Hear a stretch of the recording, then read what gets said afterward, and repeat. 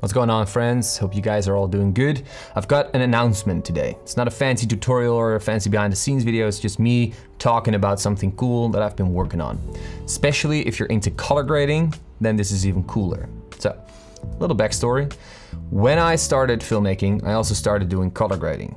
But I was really fast demotivated because I was only grading my own footage and I really wanted to experiment with other footage. Now, you of course have ArtGrid and Film Supply, I think. You can download footage from there and grade it, but it's very expensive. So I wanted to find something that bridged that gap. So I came up with grading footage. So grading footage is basically packs of clips of recent projects that I've did and then media managed down into a specific way. I am going to show you what way and how it works, but first let's head over to the computer, enter my website. The link can be found in the description below, sjoerdwess.com. There's also a little explanation on how to pronounce my name. Nice. Head over to the grading footage tab and you can find a bunch of packs here. Right, so these are, for example, the By the Seaside pack, which is a video that I did for Sony. Maybe you've seen it. If not, link is in the description below as well.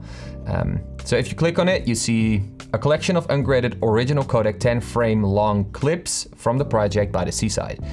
And if you scroll down a little bit further, you can see what it was shot on, which lenses were used, and what kind of settings I used. I will make this a little bit fancier in the future, but for now, that'll do. And then of course, the project itself can be found there as well. So if you click on download, go to the cart and download it, you'll be, downloading it. Then you'll get a zip file, unzip it, and you get these clips.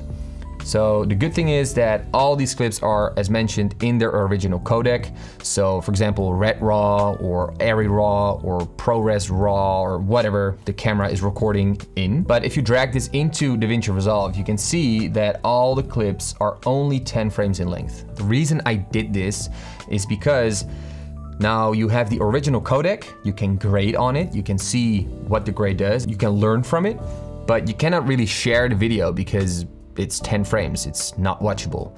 That is why I can give this stuff away for free. If it would be a longer clip, it would become a stock footage clip, and of course that costs money.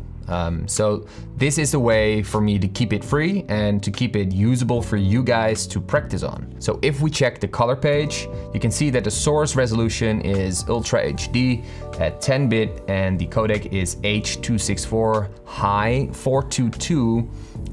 So that's basically what the FX30 shoots in if you put it at the highest resolution. So it's pretty cool. So you can grade the original clip. So if I smack on a LUT right here, bam, you can see that it looks pretty good at an instant. That's pretty fast, but that's what it is. You can at least practice on the footage and see what your grade does on my footage, but hopefully also others' footage in the future.